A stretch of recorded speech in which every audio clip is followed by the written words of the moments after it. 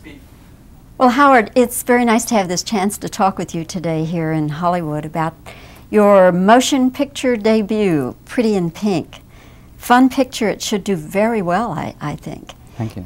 Were you there last night for the reaction? Uh-huh. Yeah, you had to feel pretty good about that. Yeah, I felt great. But I think that the first question that has to come to mind is that, okay, so here you were making your debut as a motion picture director, and you're working with all these young people who have combined quite a lot of film experience. So did you feel at all intimidated by that? In the beginning, yes, and then as we went on, it became clear that they were all very generous, and they shared their experiences with me, and as a result, I was not intimidated, but I was very grateful, and I think it was a terrific collaboration. In what way did you feel that you needed to kind of I don't want to say acquiesce, but have discussions with them? Was it in interpretation? Was it just in the film technique, or in what way?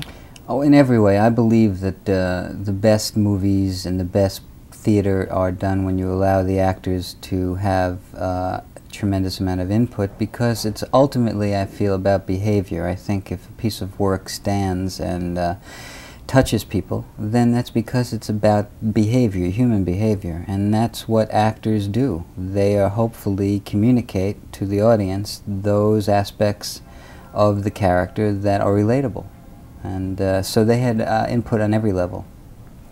I have been constantly amazed at watching this group of young actors, Molly Ringwald and John Cryer and Andrew McCarthy, at their maturity as actors for people who are so young. And I haven't been able to come up with any satisfying answers. Maybe you have. Why do you think they are so good at such a young age? I was surprised myself that they are as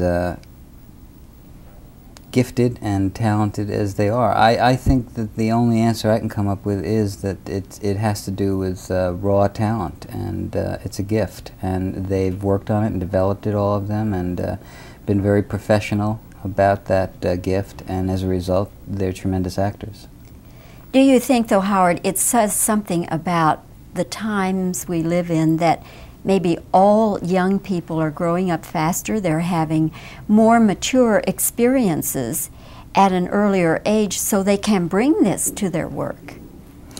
I really am not sure about that. I do know that this cast is extraordinary, and I only can remark that in connection to me and in our work experience, their generosity and their sharing of their experience was highly unusual, and so I'm as surprised as you.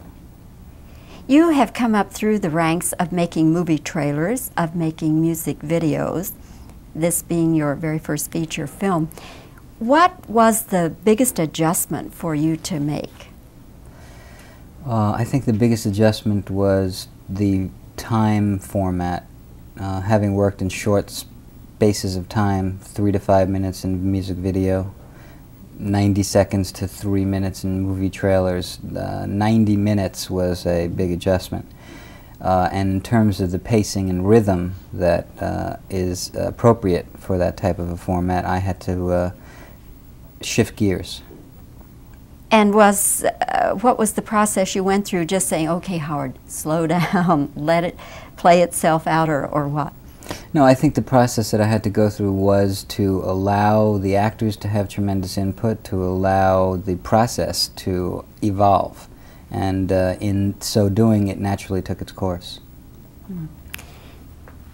Do you find that working with younger actors, that they're harder to manage than if you had more experience, I don't mean experience, but older actors? Well, there's an innocence, I think, that young actors have. They haven't necessarily learned anything about technique that older actors may have assimilated. I think that that's to their benefit. On the other hand, the older actors I've worked with in theater and Harry Dean in this movie have all been very positive experiences. So I think that overall, as long as an actor holds on to the essence of behavior, that is their own identity, then as long as they cultivate that and don't fall into the traps of what they think they should be doing, then they'll always grow. I heard an interesting thing, Howard, and I don't know whether you heard any of this audience reaction or not, and it may just be kind of an isolated thing, but without giving it away, and we don't want to do that, but some feeling that maybe Molly goes with the wrong guy at the end. Are you aware of that sort of reaction? But what would you say if somebody said that to you? I would say that, you know, I can understand why somebody might want her to wind up with her best friend, Ducky, because he is such a overwhelmingly heartfelt character. But that's not the movie. Right, that'd be a whole different story, wouldn't movie. it? Yeah, okay. Well, Howard, it's nice to have this chance to talk with you. And Pretty in Pink ought to do well. We'll wait and see when it opens in our area. Thank you. Thank you, Bobbie. Okay. Nice interview.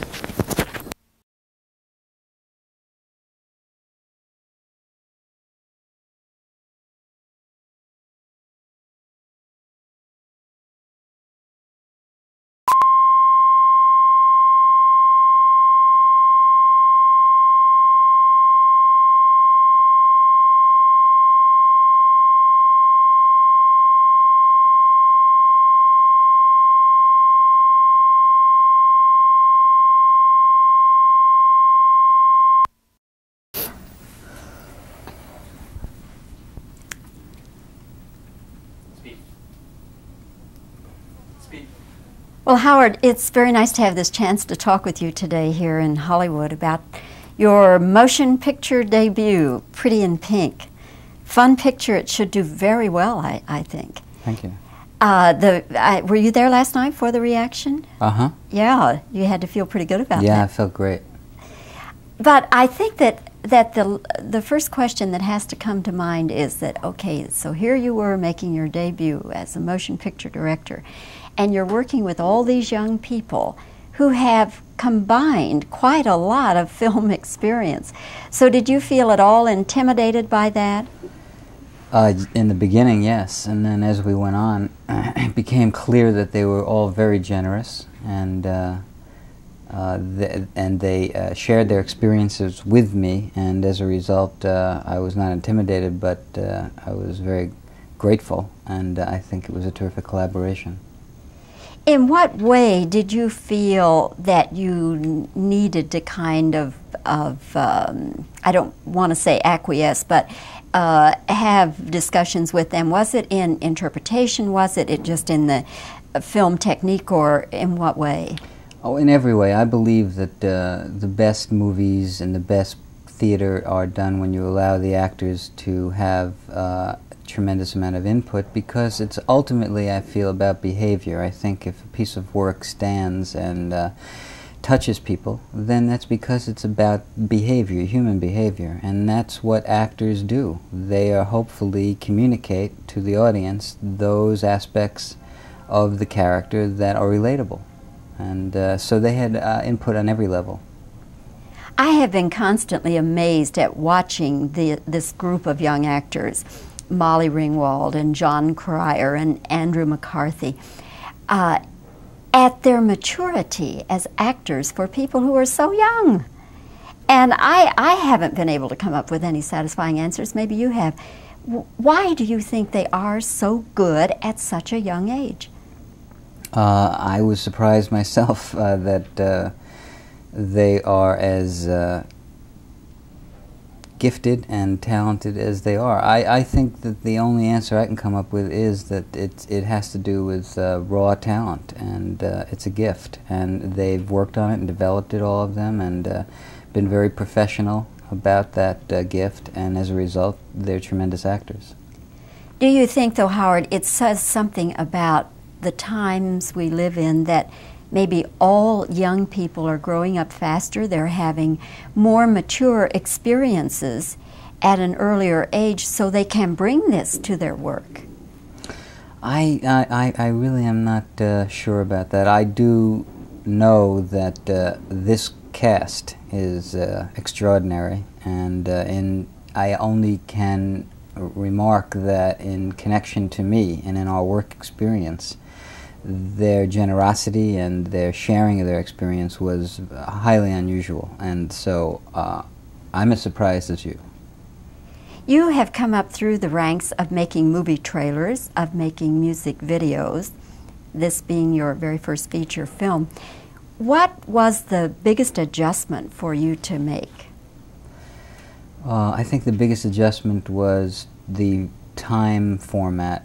Having worked in short spaces of time, 3 to 5 minutes in music video, 90 seconds to 3 minutes in movie trailers, 90 minutes was a big adjustment. And in terms of the pacing and rhythm that is appropriate for that type of a format, I had to shift gears.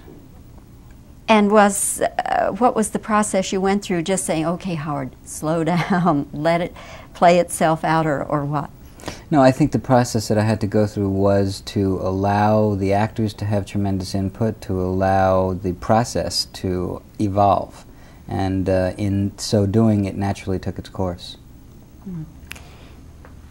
Do you find that working with younger actors, that they're harder to manage than if you had more experience, I don't mean experience, but older actors? Well, there's an innocence, I think, that young actors have. They haven't necessarily learned anything about technique that older actors may have assimilated. I think that that's to their benefit.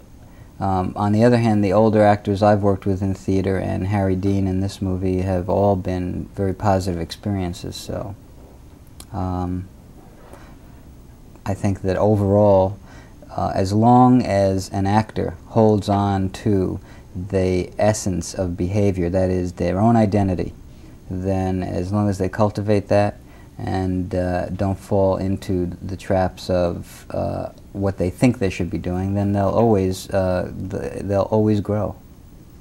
I heard an interesting thing, Howard, and I don't know whether you heard any of this audience reaction or not, and it may just be kind of an isolated thing, but without giving it away, and we don't want to do that, but some feeling that maybe Molly goes with the wrong guy at the end.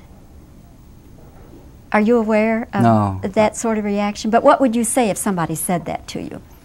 I would say that, you know, I can understand why somebody might want her to wind up with her best friend, Ducky, because he is such a overwhelmingly heartfelt character. But that's not the movie. Right, that'd be a whole different story, wouldn't it? Movie. Yeah, okay. Well, Howard, it's nice to have this chance to talk with you. And Pretty in Pink ought to do well. We'll wait and see when it opens in our area. Thank you. Thank you, Bobbie. Okay. Nice interview.